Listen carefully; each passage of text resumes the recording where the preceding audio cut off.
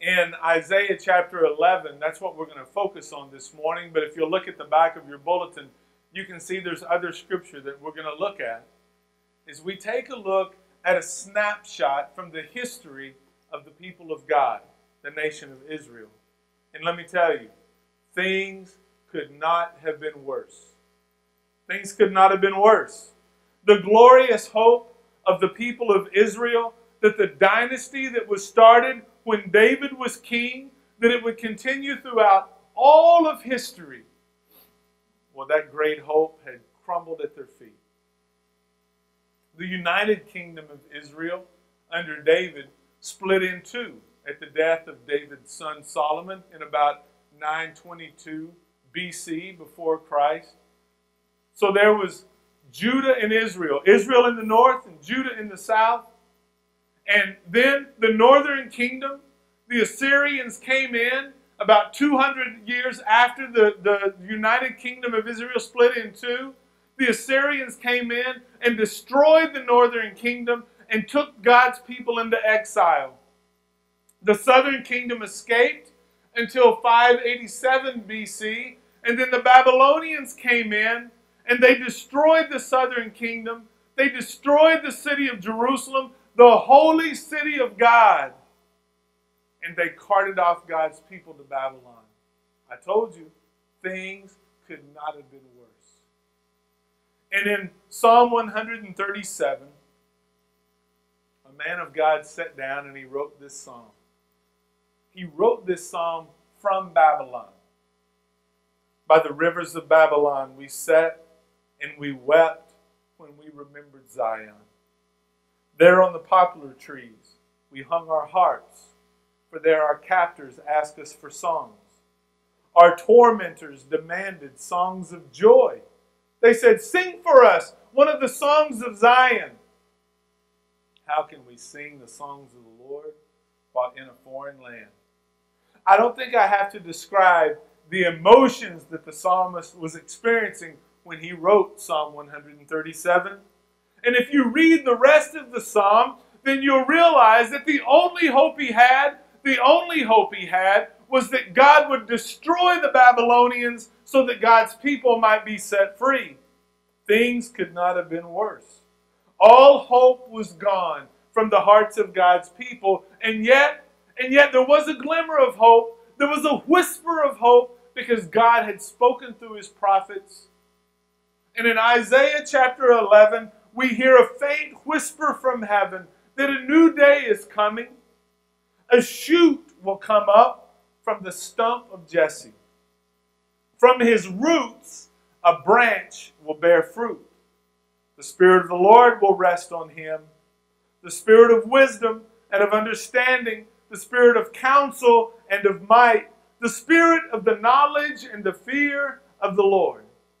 And by the time the ink was dry on the last verse of the Old Testament, the prophet Malachi, why, the new day still had not come. It would be many years, many long and quiet years before the people of God would hear from God again. You see, maybe some of you are not aware of this. If you've got your Bible this morning, if you go to Malachi, which is the last book of the Old Testament, and then you see Matthew on this page, the first book of the New Testament, there's 400 years between those two pages, between Malachi and Matthew. Bible teachers call them the silent years of God. The last prophet had spoken, and it would be many years. And with each passing year, throughout those 400 years, the silence of God grew more and more deafening. All hope was gone, and yet there remained that whisper, that quiet voice. A shoot will come up from the stump of Jesse. From his roots, a branch will bear great fruit. I hope that with all the information I've just shared with you about the history of the demise of Israel, when Israel cratered in 587 BC, now certainly you're aware that today Israel is alive and well, amen? Because God was not done with his people. But hopefully because of what I've shared with you so far, then you realize you get a picture in your mind's eye of a shoot coming up from a stump. You know what a stump is, don't you? What was once a mighty tree, full of life, a resting place for all kinds of living creatures. It had been chopped down to the ground with nothing left remaining except a decaying stump left as a reminder of what once was. And yet God said a shoot will come up from the stump of Jesse. Now, God didn't say when, and God didn't say how. God simply gave his people a promise that he was not done with Israel yet. That whisper from heaven was intended to be a catalyst of hope for the people of God in the midst of what appeared to be an absolutely and utterly hopeless situation for all of them. Some of you have gathered here this morning and you're feeling like that stump that was spoken about by Isaiah. You stood strong for the longest of times, but somewhere along the way you've lost your strength. You've lost your tenacity. You've lost your will to fight. Now, like the once powerful Israel, you feel like your very life has been cut down. And as you stare into the mirror, you're reminded only of what was, not what could be, not what potential lies out there in the future somewhere. You've lost hope. And any expectations that you once had for a brighter tomorrow, they faded into the long forgotten past. For those of you that are here this morning, you've given up all hope. Or you're hanging on to the last thread of hope with all the strength that you can muster. I want to ask you this morning, would you please open your heart to allow the Spirit of God to take the Word of God to teach you this morning. God's Word to serve as a catalyst of hope in the midst of your hopelessness. Would you allow God to do that this morning? Don't forget, don't you dare forget that whisper from heaven. A shoot will come up from the stump of Jesse. And from his roots, a branch will bear great fruit. I've not come here with easy answers. I'm not a motivational speaker who's come here to say, come on, reach down, deep, deep inside of you. Reach down, grab yourself by your bootstraps and pull yourself up. You've got it within you. You've got what it takes. I didn't come here to tell you that because I believe that's a lie. You don't have within you what it takes, and neither do I. But there is one who does. And this morning, if we will place our trust, no reservation trust in Jesus Christ, he can lead us where none of us can go. He can give us what none of us has if we will trust in him. I've sat with the exasperated. I've watched the life drain right out of people over the course of time to where they've given up hope. They've said, that's it. Mike, I'm done. I'm finished. Es todo. That's it. You know, just this past week, let me walk you through some of the blessings that have come my way this past week. On Wednesday morning of this past week, this sanctuary had people in it as we were celebrating the life of Lucille Greenlee. Her casket was right here where that communion table was at. She was 96 years old. And let me tell you, 96 is a long time, but it wasn't long enough for her family. They wanted more time. And then, the very next day, I get a text of this beautiful little baby. His name is Hunter Johnson. You'll see him one day. Tim's grandpa. Paul and Chelsea were blessed with a brand new little boy. And then, last night, this sanctuary was packed. Abby Ronk and John Crail stood here before God and all of their family, and there was joy, unspeakable joy, rising up.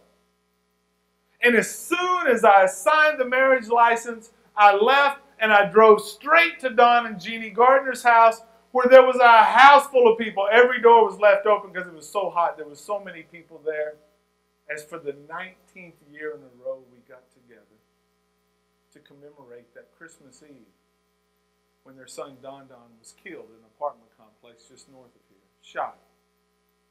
Died Christmas morning. And let me tell you, from the funerals to the time at Don and Jeannie's house, from the birth of a baby to a great wedding celebration, God was present in both houses. And he was present in a powerful way because he rejoices with those who rejoice and he weeps with those who weep. And he calls you and me to do the same. See, I didn't come here today as some starry-eyed motivational speaker. I know what it's like to walk through the valley of the shadow of death. And I'm telling you that he is our hope. He is our strength. He is our Redeemer. How do you find the will to keep moving forward? When it just seems like one hope is dashed after another. How when you get your hopes up, they just get smashed down. How do you move forward? How do you find the way? Well, all of those situations that present themselves, they can drive us to either cling to some catchy cliche like you see on bumper stickers, or to find a really good therapist who can walk us through those dark nights of the soul, or to try and escape. Or we can bring those troubles and trials to the one who is called the man of sorrows. And we can allow him to walk us through and to navigate those pressing, difficult times of life. You see, these are not hypothetical scenarios that we go through in life. They are real life pain. They're real life trials and troubles. This is Advent season. The word Advent means expectant waiting. We do two things during Advent.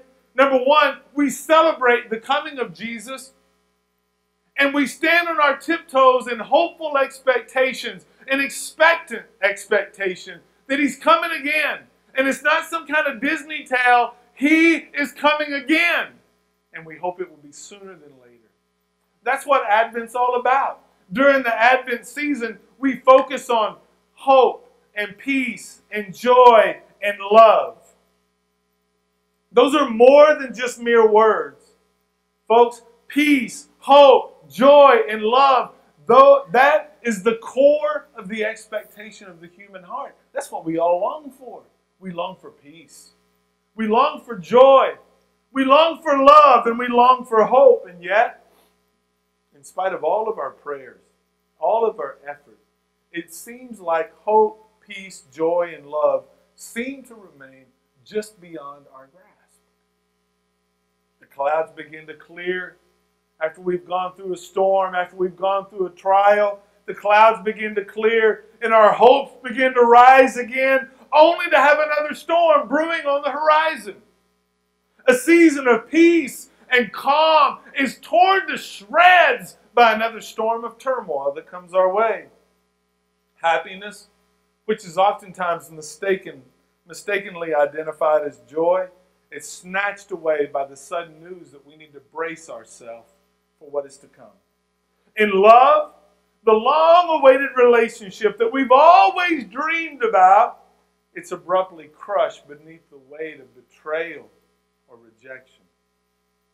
In all of my years of working with people, I've come to recognize there is not an objective measuring tool that we can use to determine the line that separates hope from hopelessness. It's different in every human heart. Some people can go through the most excruciatingly painful things you could ever even imagine, and yet they hold on to hope. They find meaning. And there are other people who go through storms, but they don't appear to you that it would rock your world, and yet they become utterly hopeless. In Vienna, Austria, there were 3 Jewish psychiatrists. 2 who were world famous at the time, and 1 was a young man really just getting started in his practice. Sigmund Freud had spent his lifetime studying human behavior. And he arrived at the conclusion that it was pleasure that drove all of the behaviors of man. We want to experience pleasure, and so everything that we do is done to bring us pleasure. The second world-famous psychiatrist was a man named Dr. Alfred Adler. And he too had spent his life studying human behavior. But he had come to a totally different conclusion than Sigmund Freud. Adler believed that people grow up feeling inferior and powerless. So he believed that deep in the human heart was a longing for significance, some kind of power, to have an identity. That's what all people long for. And the up-and-coming psychiatrist that I was referring to, his name was Dr. Viktor Frankl. But before he really got started in his practice, he was taken away to a German concentration camp. Dr. Frankl had finished his residency in 1937 in neurology and psychiatry at the Steinhof Psychiatric Hospital in Vienna. He was responsible, his sole responsibility was the suicide pavilion. That's what they called it at the hospital. He had seen during his residency some 30,000 women who had had suicidal tendencies. In 1938, Dr. Frankl was prohibited from treating Aryan patients because he was a Jew. And then in 1940, Dr. Frankl, he was the head of the neurological department at the Rothschild Hospital, the only hospital that would treat Jews in Vienna. In 1942, he, his wife, and his parents, they were moved to a Nazi ghetto. And then just 2 years later, they were moved to Auschwitz. Dr. Frankl spent 3 years in concentration camps. And during those 3 years, he witnessed and experienced some of the worst treatment of humanity by humanity that he could have ever even imagined. Dr. Frankl knew what it was like to be starved. He knew what it was like to be subjected to bitter cold and to not have any clothing. He knew what it was like to be forced to do hard labor from sunrise past sunset. And he knew what it was like to watch friends and family members being herded into gas chambers. Dr. Frankl recognized that many of those who were housed at Auschwitz, they had lost all hope. All hope. And who could blame them? He also noticed that it wasn't the strongest, it wasn't the most fit people that survived all of that harsh treatment, but it was those who found meaning and purpose for their lives, even facing certain death at the hands of the Nazis. He said that the difference between those who survived and those who didn't was hope. He noticed a difference even in the way people carried themselves in the prison camp, even in the way people carried out their responsibility there at Auschwitz. Even with the horrific circumstances that they found themselves in, there were those who believed that one day it would all end, and that gave meaning to even what they did in the concentration camp. The thing, he came to the conclusion, Dr. Frankl came to the conclusion that his mentors, Dr. Freud and Dr. Adler, they were wrong. It wasn't pleasure that drove humanity. It wasn't for a sense of power, of identity that drove humanity. No. It was meaning. My life is significant. I have purpose. There's purpose in what I do each and every day, even if nobody knows I exist. So Dr. Viktor Frankl decided that though he was a prisoner and he could face death any moment of any day that he was in the prison camp, while he was alive, he would help his fellow prisoners. He wrote in his book, Man's Search for Meaning, listen to this. We who lived in concentration camps can remember the men who walked through the huts comforting others, giving away their last piece of bread. They may have been few in number, but they offer us significant proof that everything can be taken away from people but one thing, the last of the human freedoms, and that is to choose one's attitude regardless of the circumstances. To choose one's attitude regardless of the circumstances. To choose one's own way. If you've ever seen the movies Schindler's List or Hotel Rwanda, or you've seen footage of the carnage of humanity being tortured and starved in war-torn nations, then you'll understand me when I say that there are conditions that would seem to make it impossible to have any hope. They would seem to make it impossible. And yet Dr. Frankl's testimony reminds us of that whisper from heaven. A shoot can come up from the stump. There is still hope, even when it looks like all hope is gone, there's still hope.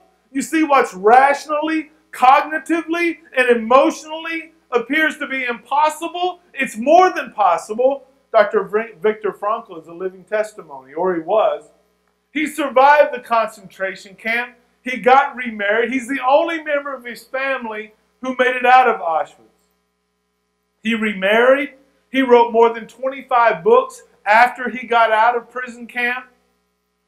He founded a school of psychiatry in Vienna.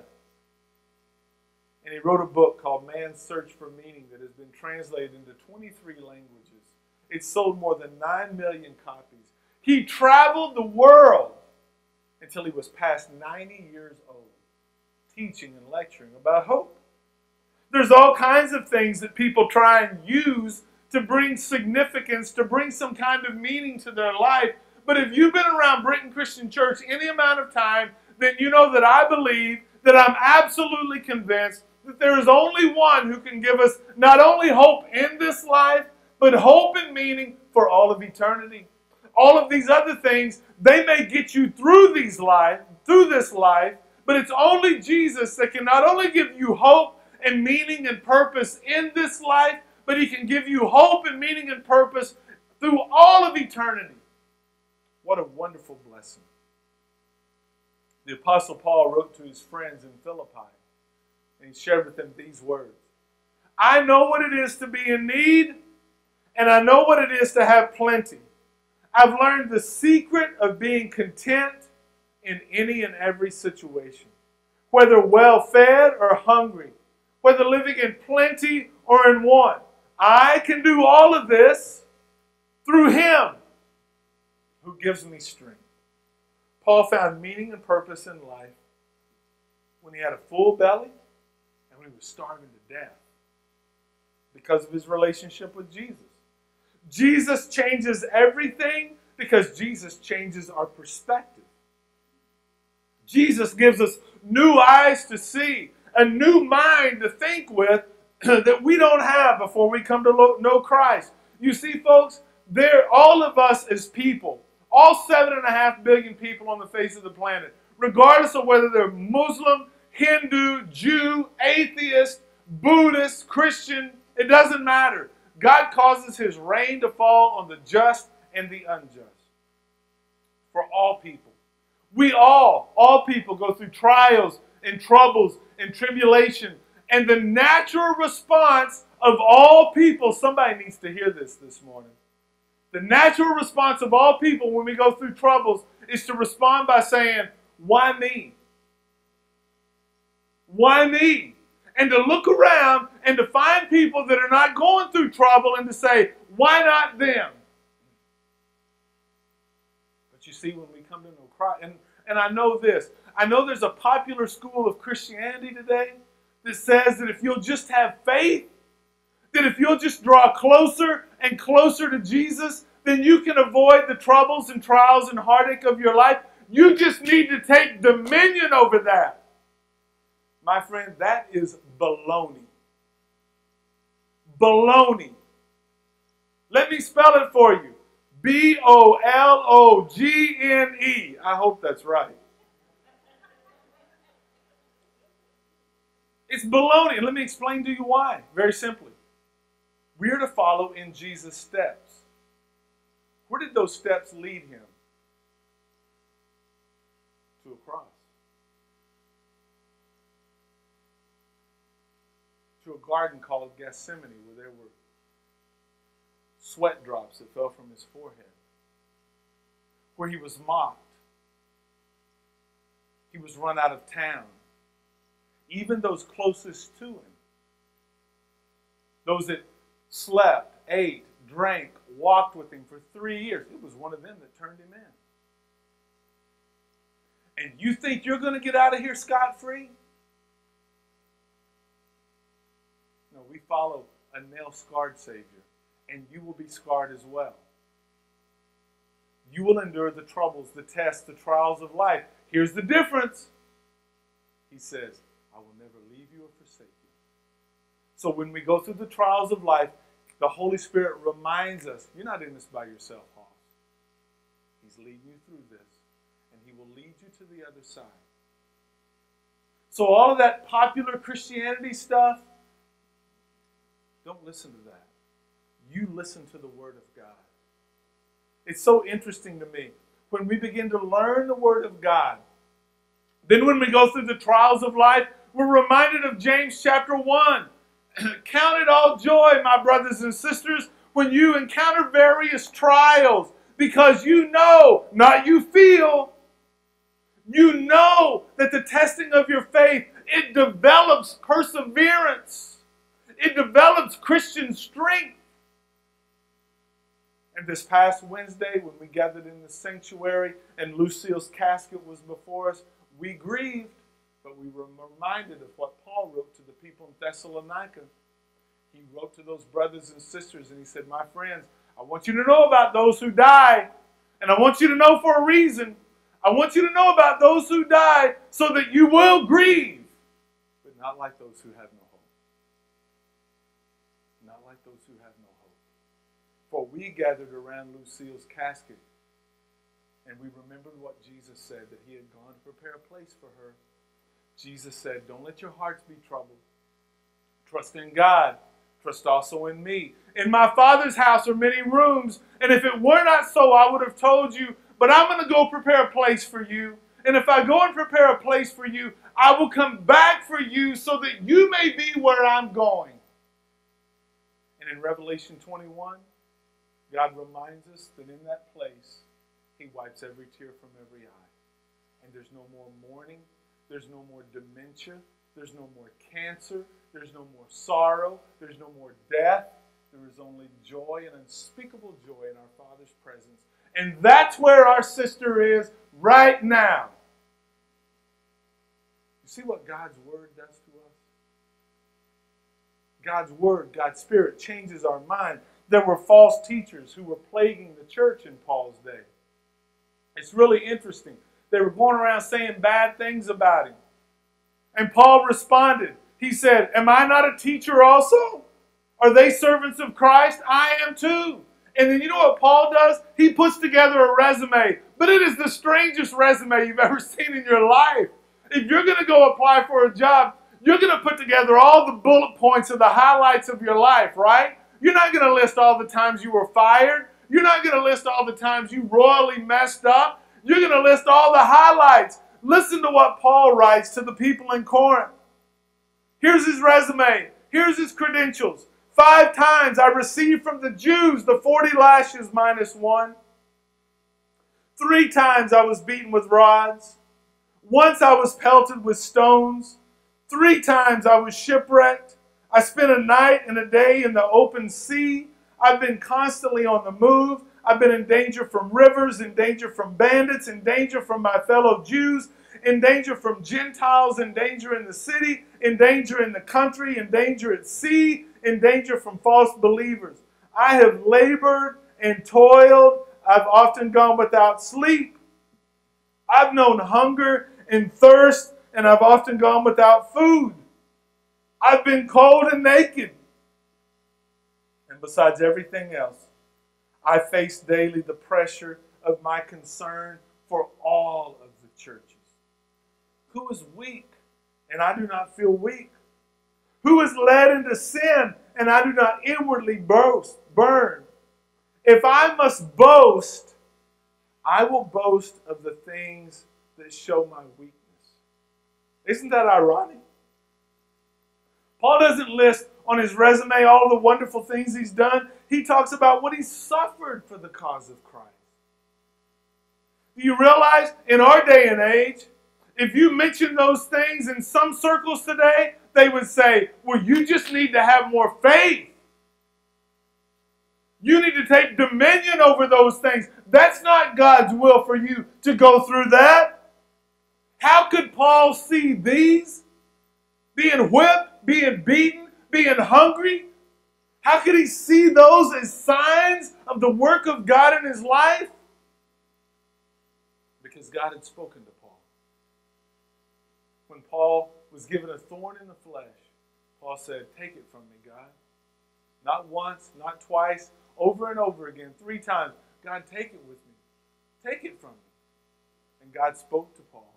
And this is what he said in 2 Corinthians 12, verse 9. My grace is sufficient for you, Paul.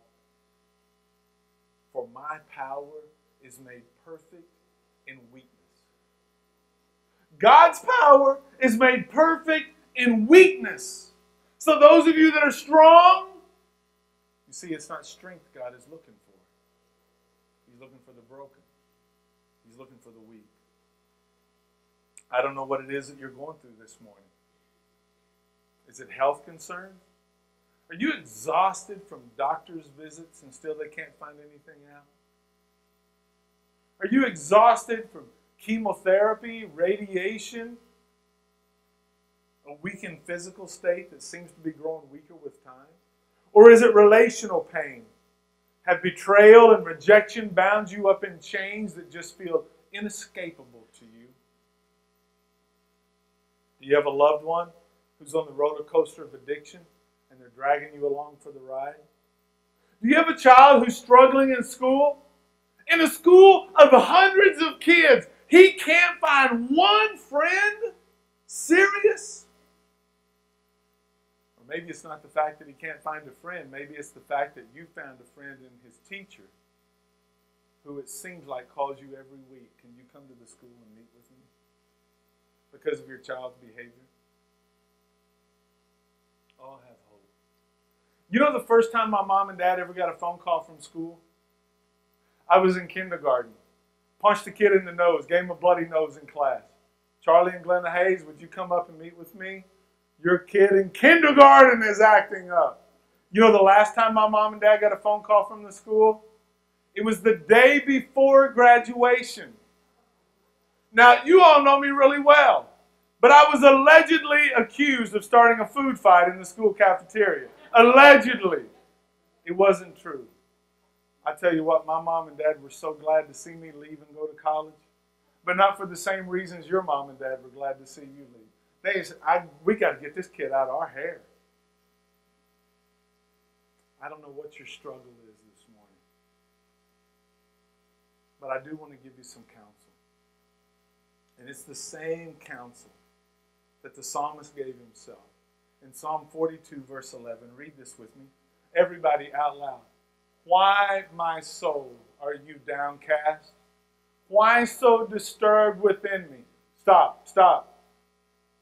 If the psalmist would have stopped there, then we would be hopeless. We'd be utterly hopeless. But he continues. Continue with me. Put your hope in God. Again, put your hope in God. For I will yet praise him, my Savior and my God. And you say, but Mike, what evidence can you give me that that's wise to put my hope in God? I'm so glad you asked. Because when we as people put our hope in ourselves, it may or may not work out. And ultimately, it won't work out. Let me assure you of that. Ultimately, it won't work out. But when you put your hope in God, you have no idea how, you have no idea when, but you can stand on the promises of God, knowing that they are certain. Certain. You remember that whisper from heaven? A shoot will come up from the stump of Jesse. A shoot will come up from the stump of Jesse. A branch from his roots will bear fruit. And then one day, that quiet reminder becomes a thunderous announcement. For unto you a child is born. And his name shall be called Wonderful Counselor, Mighty God, Everlasting Father, and the Prince of Peace. You see God's true to his promises. This morning, if you're here and you've never surrendered your life to Jesus Christ, my friend, don't leave. Christmas has come early for you this year. Just get up from your seat, come to the front, give me your hand as you give Jesus your heart. Or if you're here this morning, you're looking for a church home. You don't have a church home, we will welcome you with open arms. Just come forward. Let me know that. Mike, we want to become part of this church family. as we stand and sing this song of invitation, won't you come?